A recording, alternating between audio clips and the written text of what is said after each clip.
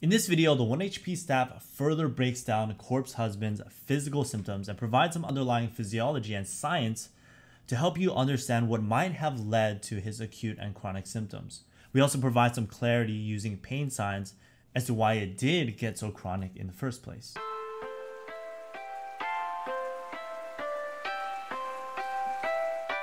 Just as a reminder, we are not making this video to give medical advice, nor critique other medical providers, or even say that we understand what's going on based on what was discussed or found on the internet. But based on some of the things that we have seen, there are concerns regarding his experiences as well as what he is speaking about in his social media and YouTube posts. So we wanted to highlight those, and here is the bio part number 2.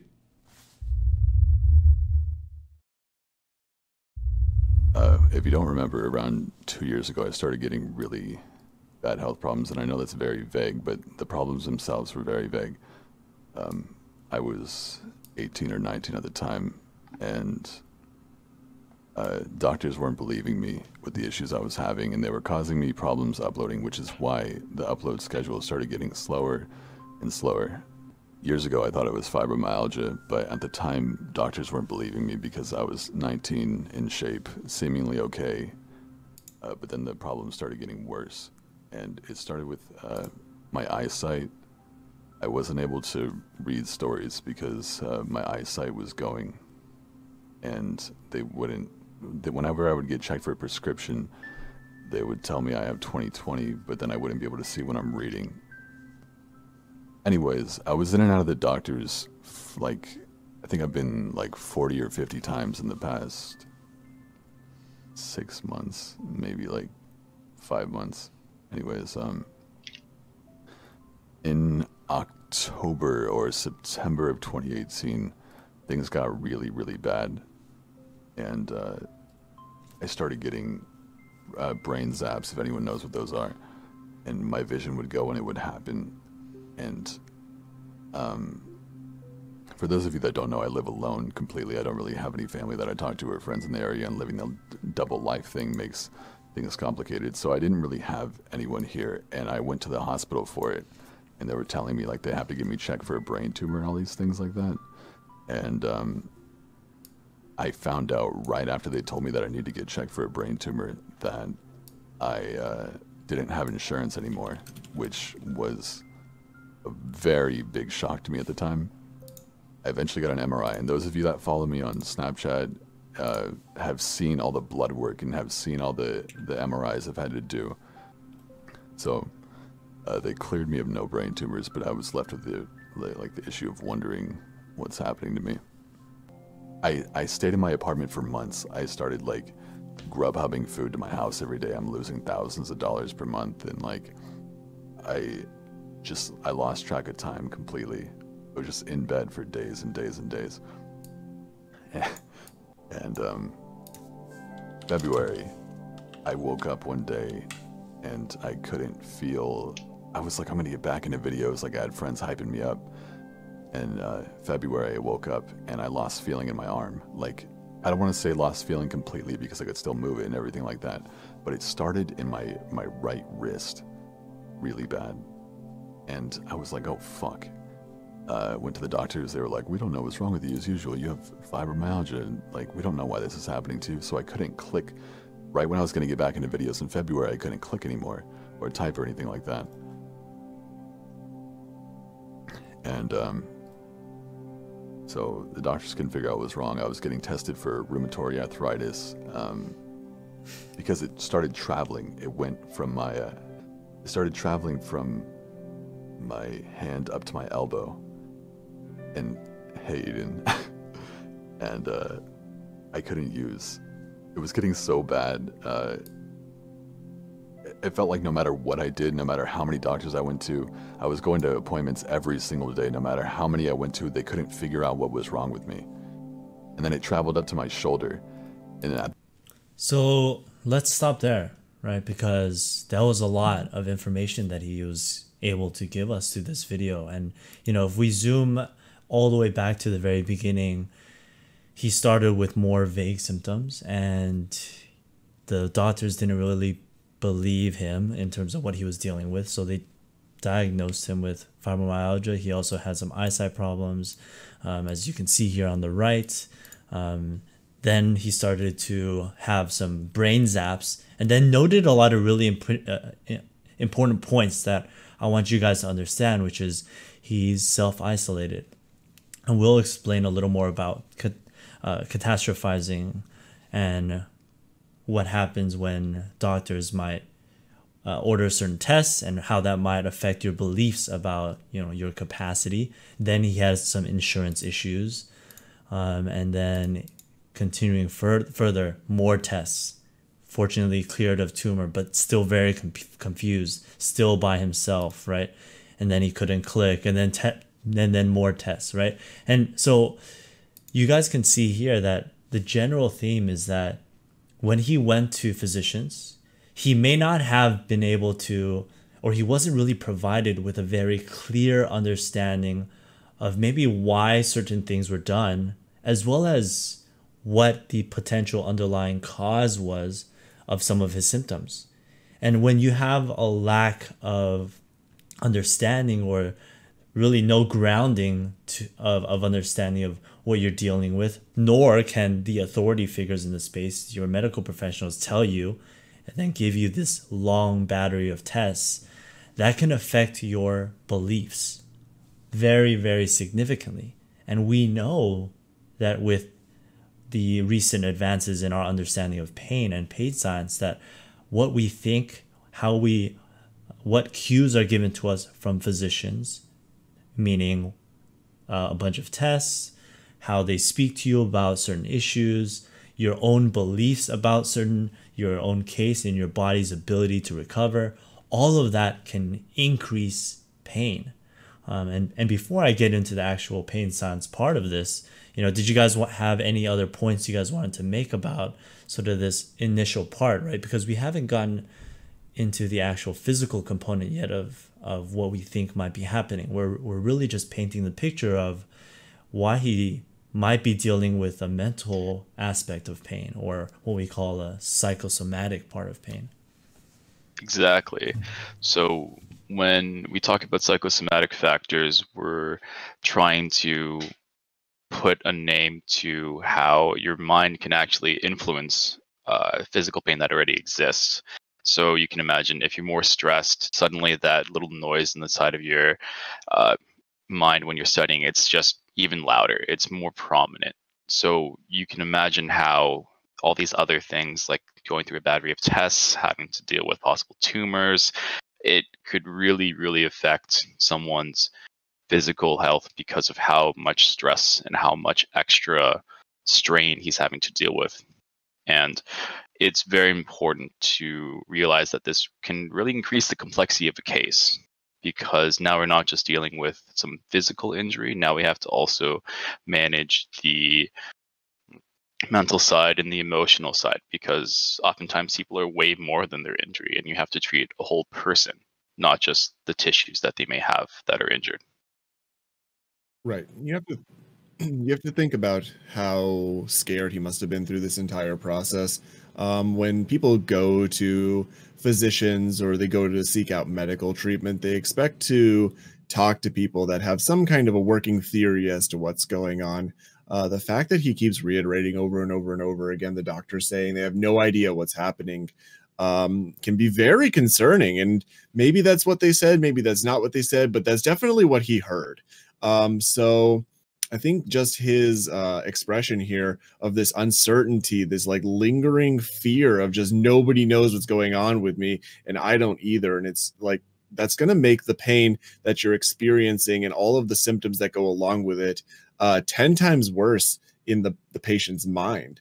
And he talks about things like eyesight problems, but when he got his eyes checked, there was nothing wrong with his eyes.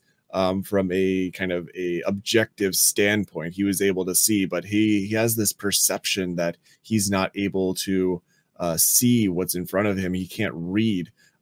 Things like that can come from the stress that can be associated with this kind of medicalization process that patients go through sometimes when they're just run through all of these tests, most of which end up being unnecessary.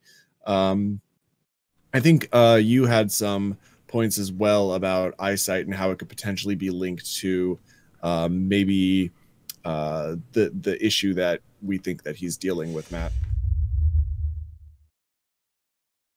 Right. I mean, I do want to eventually touch on that for sure when we get to more of the physical components of why he might be dealing with his symptoms. But I want to touch on what you said, right? Where he has these beliefs, he has this fear, and how does that actually increase pain? I'm sure that's probably a question that's going through your guys' head right now. And I want to update you guys on what we know based on the current research for pain science. And so one thing that you guys need to know with pain, and they've done many studies on this, is that pain relies on context. Pain relies on cues to decide, and it's your perception of any contextual cue. And in this case, it's maybe the doctor's not understanding what's going on. It's maybe them wanting to do all these tests for a tumor, for rheumatoid arthritis, for fibromyalgia. That's giving him the idea that, wow, something is probably very wrong because they can't figure this out, right? And in the pain science literature, what they say is that anything that suggests that you need protecting, so pain is all about protection, not the state of your tissues. Anything that suggests you need protecting will increase the pain because you are perceiving it as a danger signal. And when you perceive things as a danger signal, your pain will go up. But anything that suggests that you don't need protecting and it's safe, and in this case, if doctors encouraged him and helped him understand that maybe there is this physical issue that we'll discuss, then it can help him reduce his pain, right? And I want to give a research cardinal study that was done, or story about this individual, a builder, 29 years old. You guys can see right over here. He came into the emergency department. He jumped down from the building and landed on a nail. And you can see here, boom, he landed on a nail, went through his shoe, and any small movement of the nail was painful. He was sedated with fentanyl and other really strong drugs. And what they did was, wow, okay, let's pull out the nail and let's see, where he was damaged. When his boot was removed, guess what? There was no more pain, but they found that the nail went between the toes. The foot was completely uninjured because this guy couldn't see through his shoes, so he perceived the nail potentially going through his foot. Maybe his job requires him to be on his foot a lot. He needs his foot to work, to do the things that he needs to do on a regular basis for himself and for work. So he has all these danger signals that increases pain. And what actually happens to our body is that the nervous system, the immune system adapts when we experience pain for long periods of time, which we know in the case of Corpse, he's been dealing with this for quite a while. We get better at making pain, and there's increases in synaptic sensitivity at different parts of our brains, different parts of the pathways of pain that really are represented as you have more sensitivity for pain for a cue. Whether it be I just move a little bit, it might present as a lot more pain and not really affecting the tissue or irritating or even stressing the tissue. So the idea is, for instance, let's say, all of us right now, just grab our earlobe. Let's pinch our earlobe right now. And if you pinch it as hard as you can, you're going to feel some pain, right? You guys feel a little bit of pain there. But you in no way have damaged your tissue. Your brain is telling you, hey, you should probably stop because it's about protection. For someone like Corpse or anyone that has dealt with pain for a long period of time, they're going to feel that pain a lot earlier, right? Because you can think of it as a protectometer or your pain meter. is way lower in the threshold, so he'll experience pain earlier for things that might not be actually affecting his tissues. And you know, just to lock in and hammer home this point, think about an ankle sprain, right? How many of us have had ankle sprains? I have many times. I have a flat foot. When do you stop feeling pain? Is it within the first 2 weeks or 3 weeks? When did you guys stop feeling pain? Roughly three weeks. Yeah. What about you, John? About the same. Yeah. So for me, it's like, well, yeah, 2 to 3 weeks.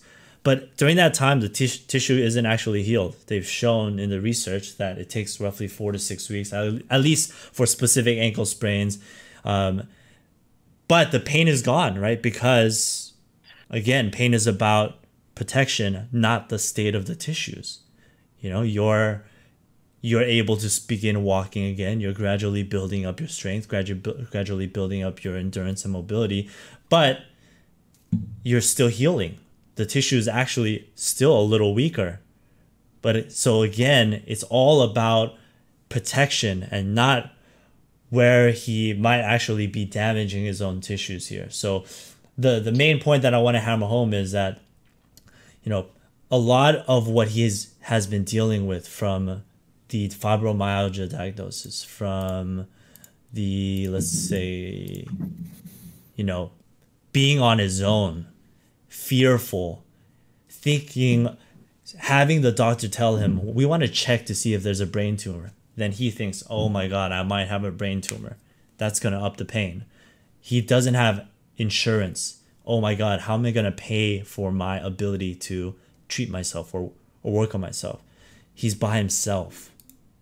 And then even worse, let's do more MRIs. Let's do more blood work. Let's still not have a clear idea of what's going on. And he's still isolated. Are those all signals of protection or danger, or are they signals of safety?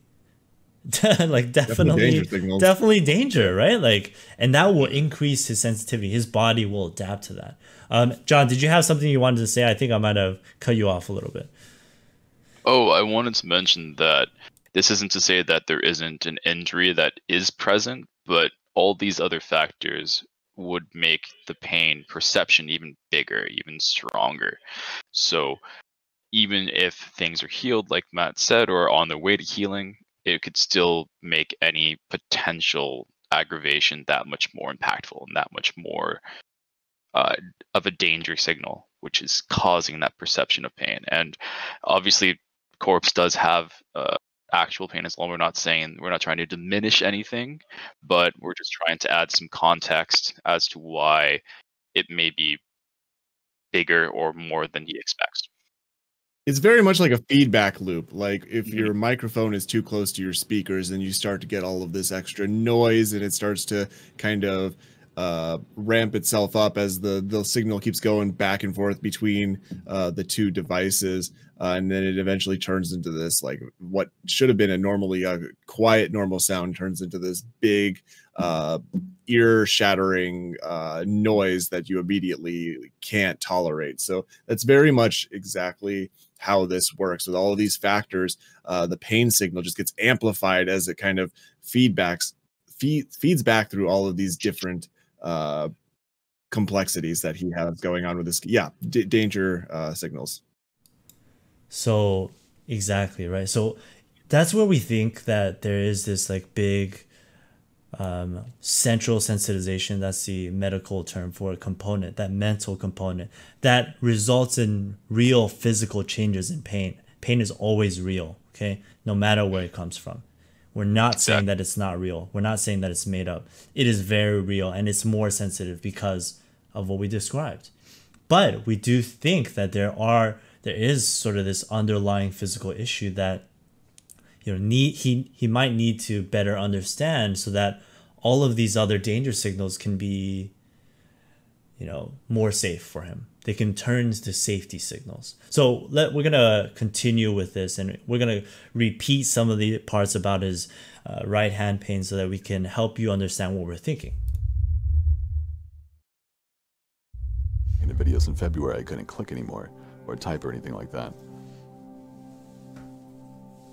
And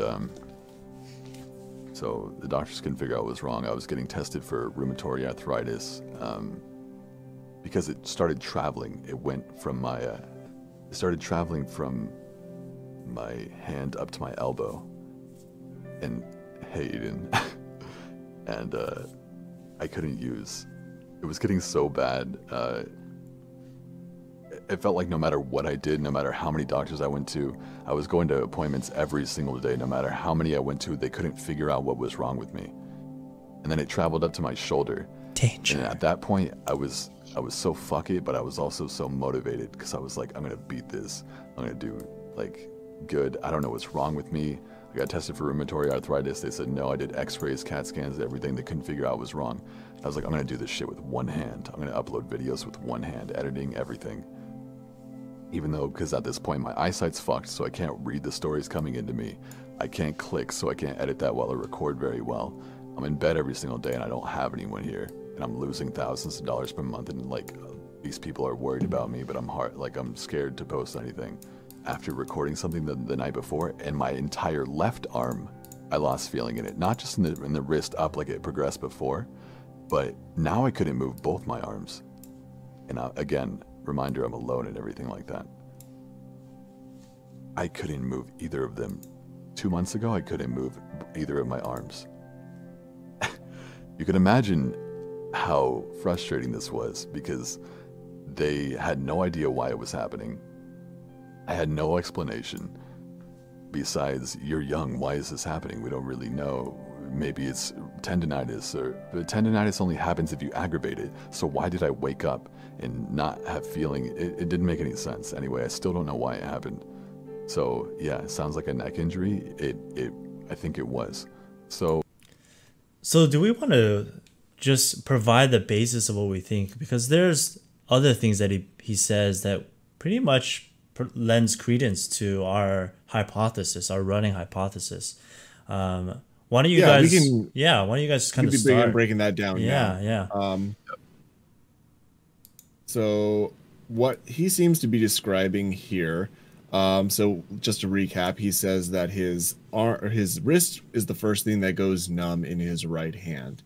And then after, he notices, especially when he's typing, that he has weakness typing and clicking the mouse. He has difficulty doing that with the muscles of his right wrist and hand.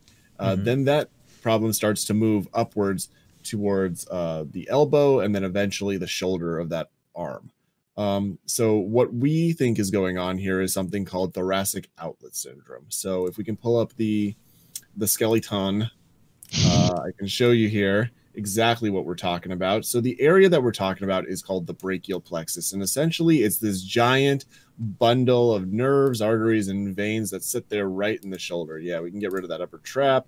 And you can see that just big old mess of nerves, arteries, and veins that come out of the neck, and then they run through that brachial plexus area and then down into the actual arm. And these are all the wires that control the movement and the feeling in your arm, elbow, and hand. So what exactly happens here is the muscles, like the scalene muscles on the side of the neck, if you can highlight those for me real quick, those muscles there, as well as a muscle called the pectoralis minor, that's a muscle on the front of the chest there. When those muscles become short or tight, what they do is they pinch on some of those structures, whether it be the nerves, whether it be the arteries, whether it be the veins.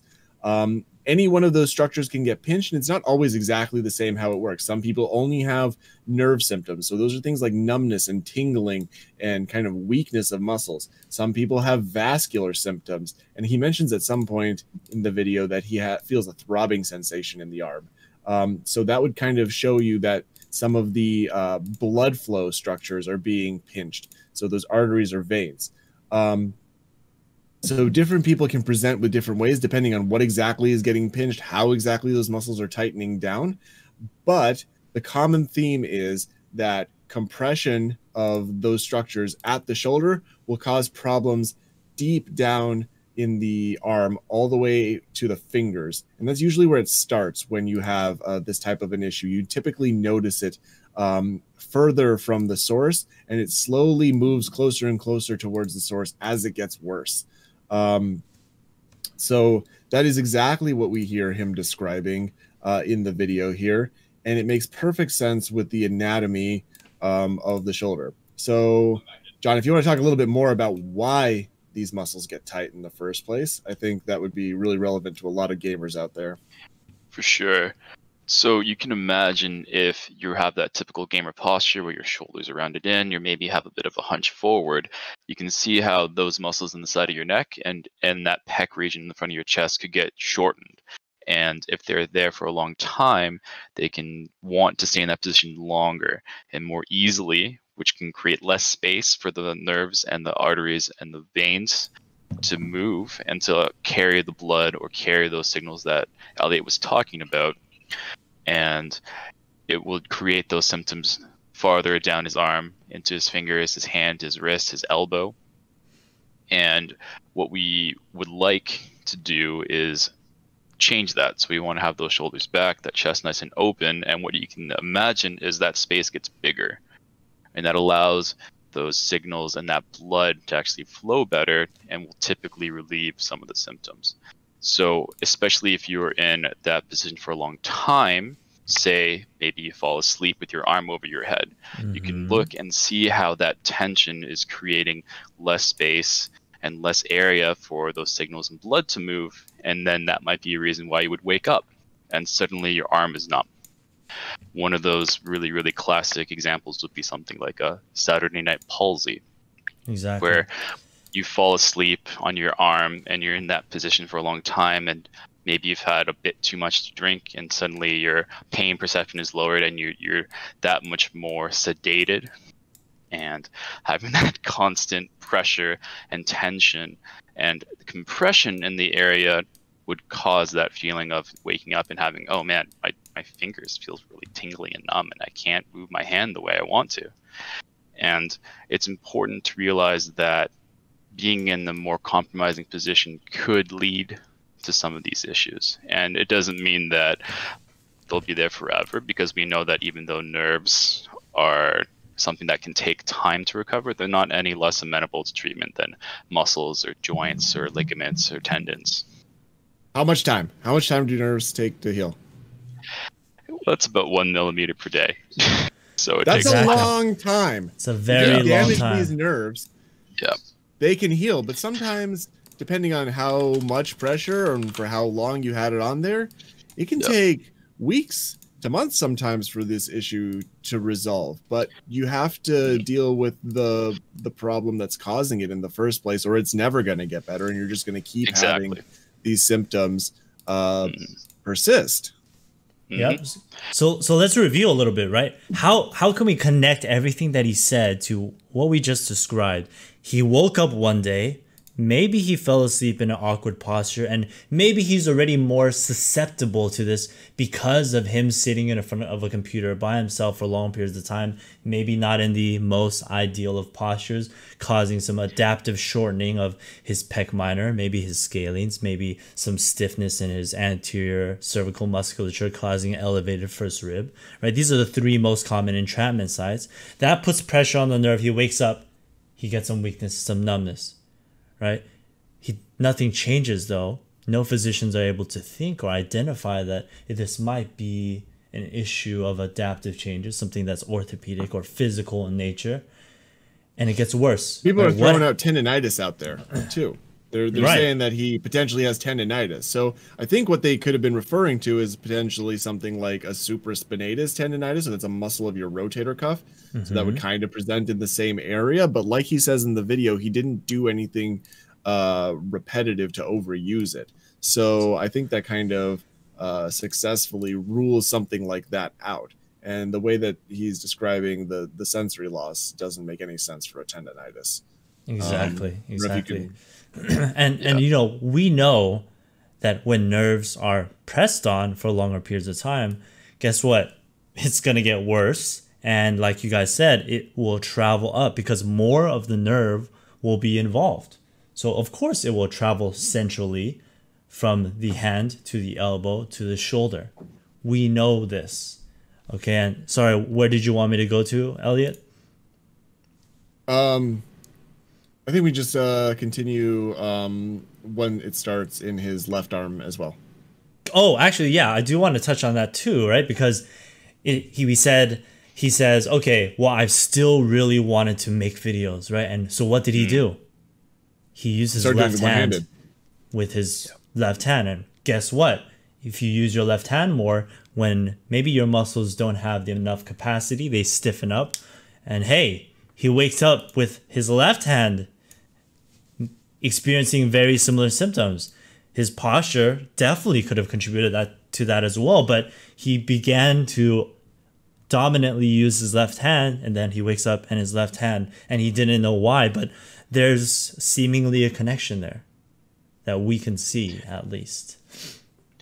And I also want to say that Corpse, throughout this, you can hear how much he wants to get better. He wants to be providing content to his fans and his community. He wants to be doing the things he loves, and he's getting all these signals that he can't and he can't and he can't. But even through all this, you can see how positive he wants to be and how forward thinking, and that's very admirable, because in a situation like that, it's very hard to maintain that positive attitude and that willingness to get better. So I wanted to show that he's trying his damnedest, and that's very, very impressive and admirable. Exactly. So we will now continue, right? Because we've presented our hypothesis and that we believe what he might have dealt with in the beginning could have been thoracic outlet syndrome. And there are a few things that continue to lead us to believe that. Why is this happening? We don't really know. Maybe it's tendinitis, or the tendinitis only happens if you aggravate it. So why did I wake up and not have feeling? It didn't make any sense. Anyway, I still don't know why it happened. So yeah, it sounds like a neck injury. I think it was. So going on. These doctors can't help me. I go to multiple doctors. They're like, we can get you a brace. It's going to take 3 weeks for it to get here, or whatever. For your arm. We don't know why it's happening, but we'll get you a brace. And so I'm like, this progressed in 1 week from my right wrist to both my entire arms, and you're telling me you'll have a brace for me in 3 weeks for one of my arms, because this has to go through insurance and everything like that. I ended up buying braces myself off of like Amazon and everything, trying everything. Like I was in a double arm brace on both my arms that I had to like put on myself, and I have chronic insomnia and sleep apnea, so I would wake up and like fucking just hope it wasn't gonna get worse. Anyway, after taking anti-inflammatories for a while, I was taking so many fucking meds every single day, and it was in a double arm brace. I managed to do nerve glides to let's pause it here and stretch unpack the nerves in my everything arms that so just that I could happened. be able to use them. Got it. So he mentions that the doctors prescribed him a brace because, of course, they did. But why? What would a brace accomplish in this condition? Well, yeah. What would it, right? How would immobilization, especially if we're thinking for thoracic outlet syndrome, how would this help, or what would it do? Potentially, an overnight brace could help keep himself out of that posture, or if it was something like a figure-8 brace, maybe it could help keep his shoulders back and that thoracic outlet area open. But it doesn't sound like that's what they ordered. It sounds like they got an arm brace, which doesn't make a whole lot of sense to me because the problem isn't in the arm. It's between the neck and the shoulder. But they also wanted the neck brace too. They wanted a neck brace as well? Yeah, yeah. Oh. Okay. But like purely a neck brace, what is that going to do besides maybe prevent him from going into more of a forward head posture? Right. The bracing route just doesn't seem like it tracks for me in any kind of meaningful way. There's some potential things that might be beneficial, but just as a general rule for bracing, the problem with a lot of conditions orthopedically is that your muscles aren't doing the job that they're supposed to do in the first place to keep you in the right position you need not to be injured. So when you add a brace into that mix, it just kind of gives your muscles more of an excuse to not do their job more and never really learn how to do their job, because now you're relying on an external structure to do that for you. So while braces can be very useful in issues where there's like severe contractures, or things kind of like nighttime splinting, just general brace use when you should be actively stabilizing yourself is typically not the route that we recommend as physical therapists, just because it can create a reliance on that external framework.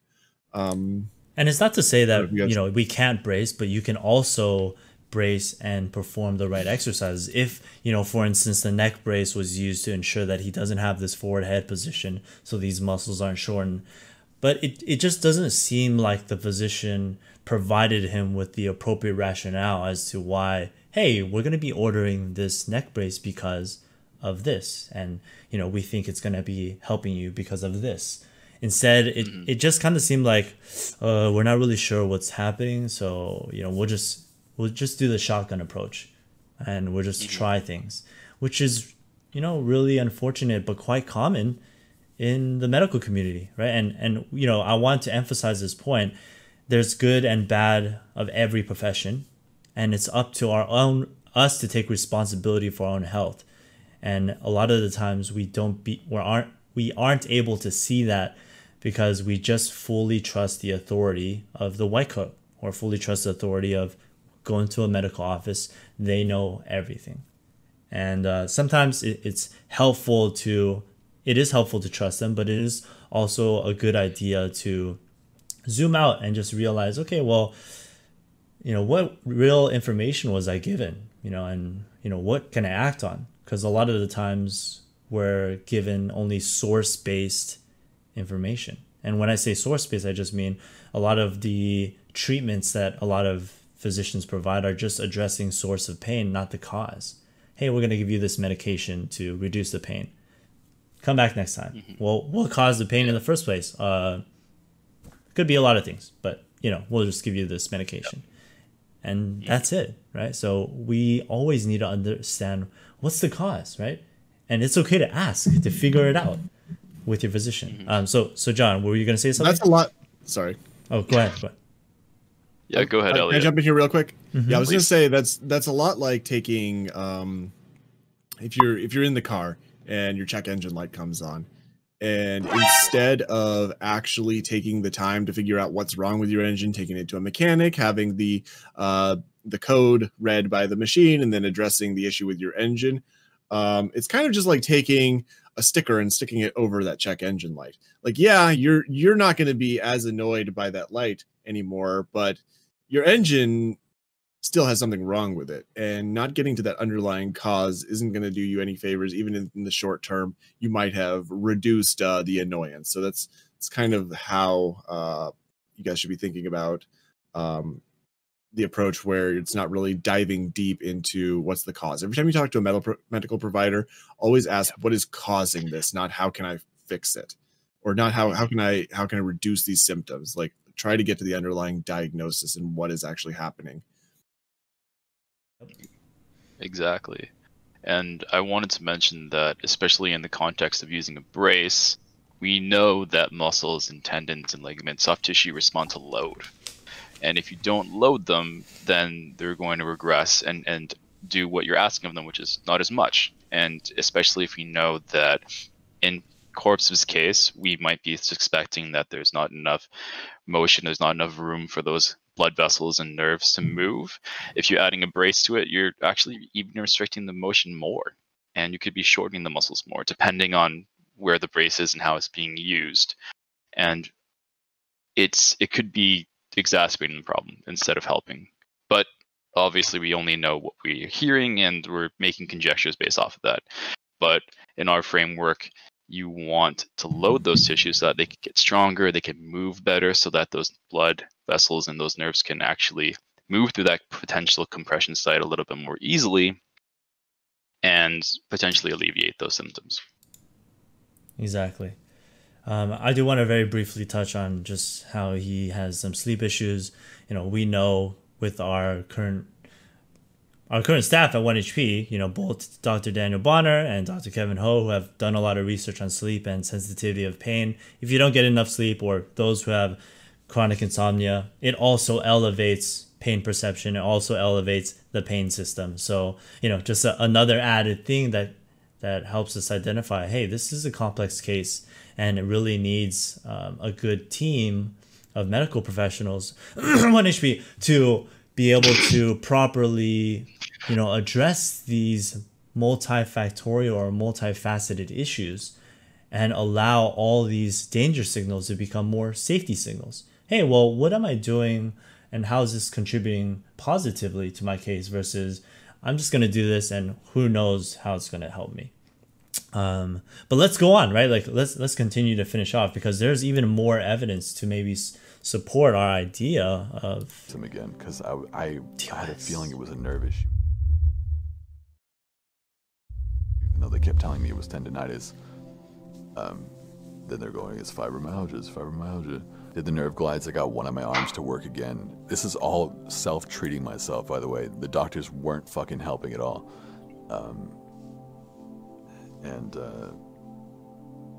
I eventually got feeling in one of my arms. I got feelings in the other. I went to the doctor. I told them what helped me. Then they sent me to physical therapy. I go to physical therapy still multiple times a week. My arms still get aggravated, but I can use them now enough to do what I'm doing currently. Through physical therapy, they don't know why it's happening, but they've been doing nerve stretches on my median nerves and radial nerve and fucking ulnar nerve. Oh, my ulnar nerve was fucked up. They're hoping I didn't have to do surgery because they fake diagnosed me with carpal tunnel and all this shit. Sesh in the fucking chat. Fucking Sesh. Okay, we just need to stop there. We're sad and also disappointed at our fellow physical therapists who may have worked with corpse because of how, again, maybe contributing to some more potential danger signals and saying you have carpal tunnel or your nerves are fucked up. You know, having and maybe perpetuating that belief is not helpful to someone that has been dealing with pain for an extended period of time. And as medical professionals, we have to be very sensitive to that. It's not something we can just take lightly and say. Words matter in the medical field. 100%. Yeah. So, and both my yeah, arms I'm just mind blown that physical therapy let him walk out of there not knowing what's going on. Yeah. I feel like it's just textbook thoracic outlet. Exactly. And really, right? Like by the end again, of a visit, like, who knows what they actually said, but that's what he heard. And, that's why it's always really important when you're talking to your patients. Okay, this is what I just said. Now tell me what you heard, or tell me what you understood. And they kind of reiterate that back to you. And then you can really understand what's going on in your patient's head, what they really retained. And a lot of times you'll be surprised that what you said and what they heard were two different things. Exactly. And I think that happens a lot more to us than we realize. And a lot more of us as professionals can do a better job of really trying to understand where our patients are at and what their comprehension level is of all of the technical stuff that we said. Because it's really easy for us. We see the same things day in and day out, understand all the nuance of how everything works. And I think we forget a lot of times how much we know, and how it doesn't really come across well to the patients that we're working with when they're being exposed to all of these concepts and principles that we understand like clockwork. So a sign of a good healthcare practitioner is one that makes sure that you understand everything that's happening, what is going through the doctor's head before you leave. If you aren't sure or if you have questions, you need to also speak up.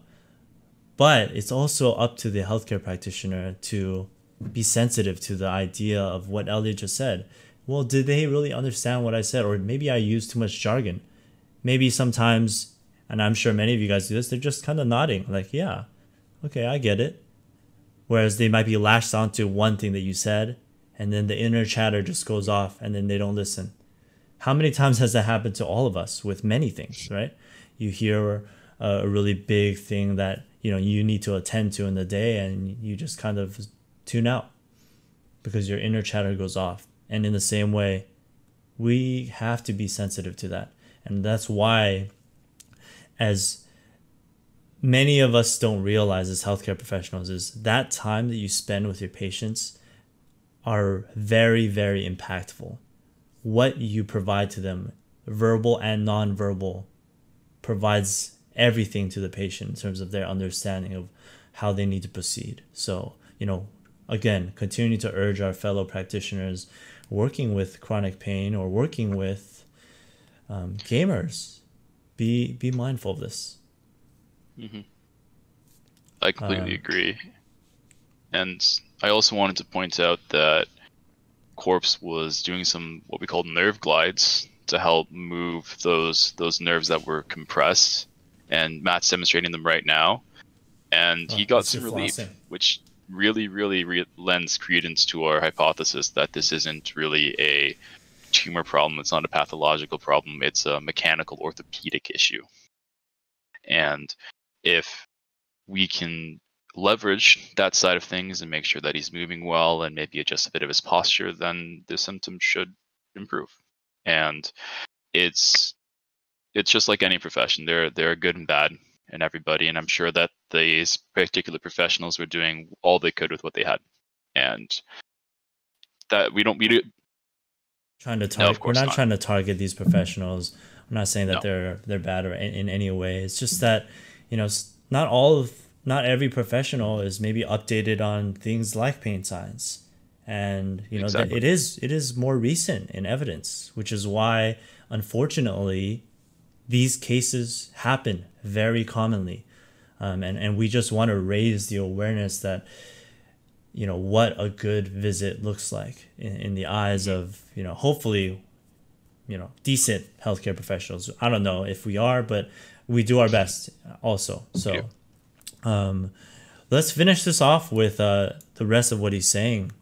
Now that I'm in physical therapy, I have multiple appointments every week. I plan on coming back, right?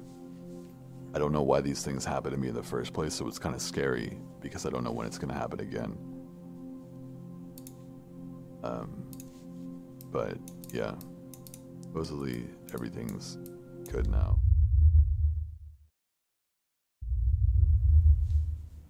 All right, now we're jumping to 2021. At the time of this filming, this was about last week that he posted this on Twitter. And that's really what got us interested in this case. Thank you guys for everything. It's been fucking rough.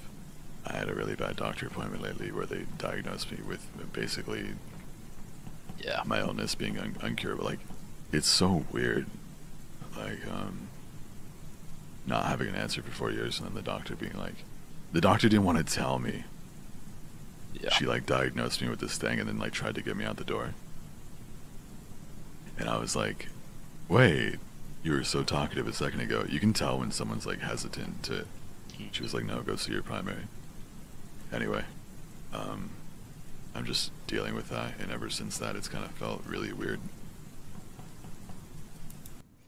So that is, you know, obviously pretty heavy in terms of the end, but you know, I think something that we can point out that's pretty positive is that he's still been able to stream. He's still been able to do things, right? So there's definitely some positive light in this, and I know he's probably making some progress here and there, but this belief is a key thing we have to address. If we zoom all the way back to the beginning of this or rewind, right? We're talking about pain science here.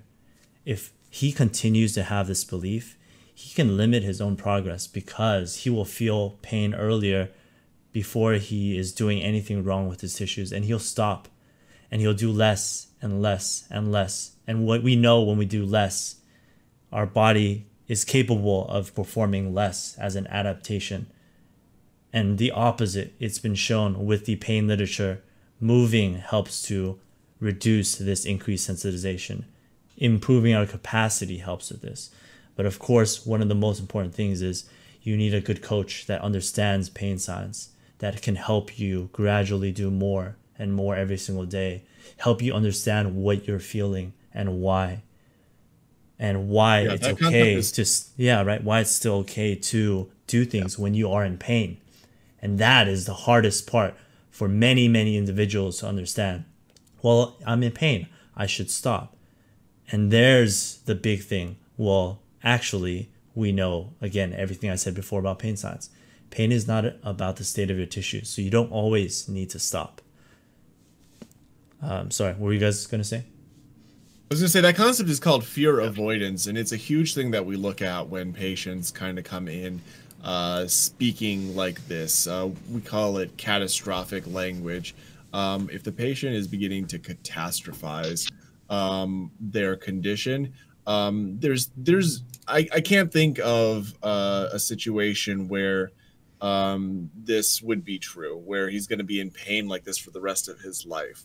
Barring a like just a freak tumor in his brachial plexus that's growing out of control, which I don't think is the case here.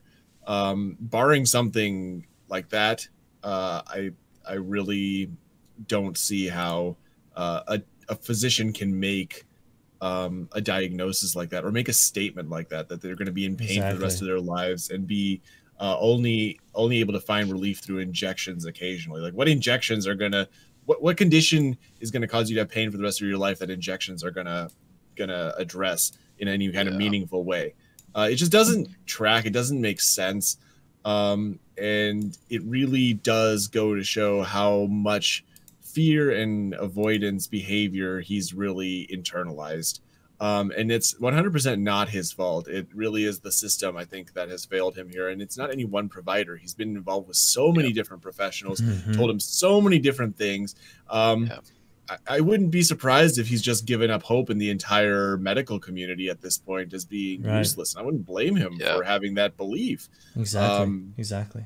But I think it really is important to look at things critically and understand all facets of why you're experiencing pain, whether it be the mechanics of your muscles and bones and tendons, or the kind of psychological perspective that comes along with that.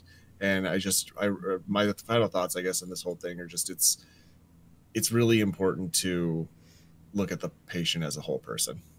Yes. Can't say that enough. Just completely well said. We know how frustrating this must be. He says it over and over in his own videos, and imagine the physician side as well, right?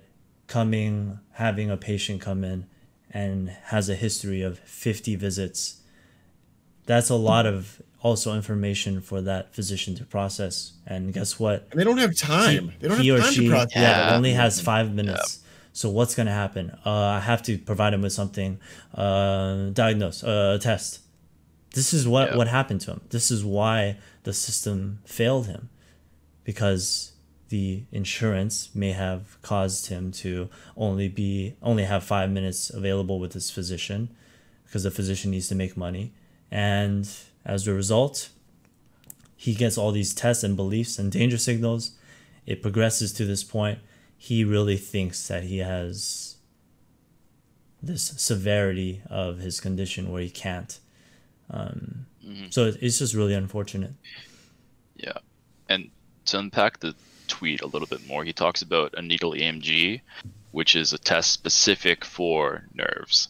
And it's used to test how well your nerves can communicate from your brain and your spine down to whatever the target is. In this case, likely some of the muscles of his arm. And it is a gold standard test for seeing how well a nerve can communicate, but it doesn't tell you, like we've been harping on this entire time, what the actual cause is. It may say that the source of the problem is this particular nerve, but it doesn't say why. Why is this nerve not communicating as well? Check engine light. It's essentially an internet test for your nerves. Yeah. It seems like he's not, like you both mentioned, he's not getting the information that would alleviate some of these danger signals that he's getting from every side, where it's just, no, you can't, you're never going to feel better. You're always going to have pain. You're only ever going to feel better if we inject you with this strong drug, with this syringe. And that's awful to hear. And I'm sure that the physician or the PT or whoever was working with him was only doing the best they could with what they had. And Exactly. Yeah. There's only one It's- situation in which that would be true, that Yeah. you're gonna have problems for the rest of your life, and that's if the nerve was completely severed and completely torn all the way through. But in that case, you would be paralyzed. Your arm wouldn't work. Spinal cord Exactly. Yeah. patients are on kind of the other side of this. A lot of times, the difficulty with spinal cord patients is they believe that they're going to recover. Some kind of use of their lower extremities, and they haven't accepted the fact that that's just not going to happen, Exactly. which makes kind of the opposite problem for the clinicians working with them, because you have a hard time teaching them the skills that they're going to need to adapt to their new way of life now that they have complete severance of the motor function, or the ability to move the muscles. But that's not what's happening here, because he's still able to stream, he's still able to play, he's still engaging with the audience, still making videos. He has not lost complete function. The nerves are not completely severed. And I think that is a statement that we can make pretty definitively here. So that is really the only situation where a needle EMG would be related to permanent disability or pain. And that I don't think is what's happening here. So other than that, nerve compression injuries can happen in grades. You can have a little bit of compression of the nerve, which kind of causes that numbness and tingles for a little bit, and then it goes away. And then a little bit more serious compression of the nerve to where actual damage was done to the nerve at a certain point. But that damage is reversible. Nerves heal. And it's only when you get into that complete severance of the nerve is damaged beyond repair, like it's never going to repair because it's completely cut in half. That's when you really have the issues of long-term disability, and then you have to start developing alternative ways to live your life.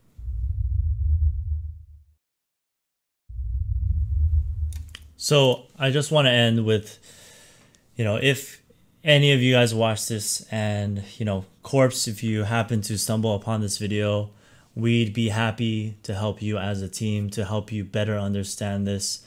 In general, just for the general gaming population, I think these are really important points for you guys to understand about your own issues, nerve issues, maybe how to assess whether a medical visit was successful or not.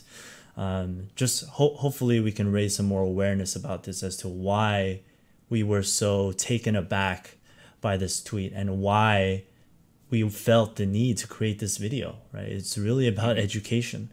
It's about raising awareness. We don't care about clout.